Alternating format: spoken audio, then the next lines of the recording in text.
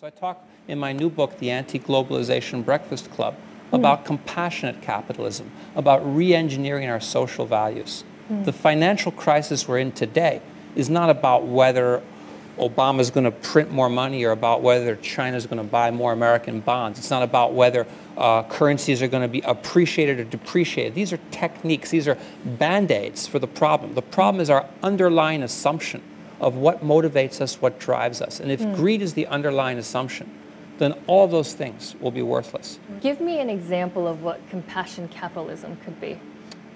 Microcredit. Mohammed Yunus, Nobel Peace He Prize was winner. a close guest. Yes, and he is also one of the stars in my book, my new book. And he has simply created a system, a banking system, a profitable banking system, where very poor people can take small amounts of money and begin their own businesses. It's not aid, it's not charity. They must pay back their loan. But in turn, they empower themselves. Likewise, we're doing similar things in Tibet, where I'm empowering people to do crafts. You know, we talk about culture, sustainability of culture. Culture can survive if there's an economic foundation for it. If we take away the economic foundation, then it goes into a museum. You buy a ticket and you gawk at a costume, and you say, oh, that's the way we used to live. But the values are gone. Those values are precious, and we need to keep those values. So you need to create economic foundations. That can be through tourism, that can be through craft development. It can be through creating new age music by fusing traditional music with electronics. These are all things that can be done. We have micro equity programs, microfinance programs for carpet weaving, for textile making, creating new age fashion with very old style textiles. These are all ways to sustain one's livelihood, and more importantly, to have an identity. Because when people feel their identity, they're proud to be who they are. They have something to live for. Now, you own a courtyard restaurant here, and you also have opened a guest house in Lhasa. How are you applying compassion capitalism to these projects? These projects are based on this concept. It all began with heritage restoration. Architecture is a keystone of culture.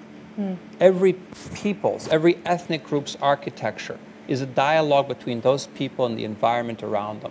So I began my journey really by protecting the architecture of Beijing. I think, you know, Beijing culture is very rich.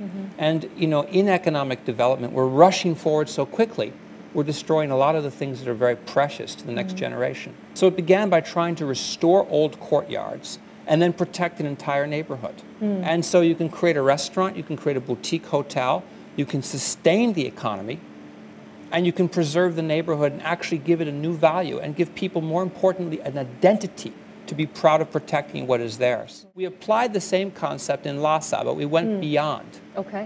There we have 2 boutique hotels. Again, it's involving, we've restored so far 3 buildings in the old section of Lhasa. And everything that's being used there, whether it's the plates in the restaurant, the bed covers in the hotel, the curtains, are all made by local Tibetans under the micro-equity programs, many of whom are actually handicapped.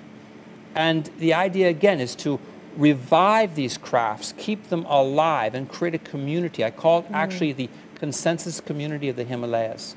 And with this platform, we're also able to reach out and do other projects. We have a medical clinic. We support education. We support eye operations. One of my big concerns is blindness on the Himalayan plateau. Every year we support entire teams of doctors that go in and do operations. And you know, for a very small amount of money, a blind person can see. For a very small amount of money, a sick person can be cured. And we forget that. And so in a way, these become communities. And the consensus communities is a way, it's an alternative model for development. It's another approach. So your businesses are essentially, the profits from those businesses are being put back into the community. Exactly. They're social enterprises.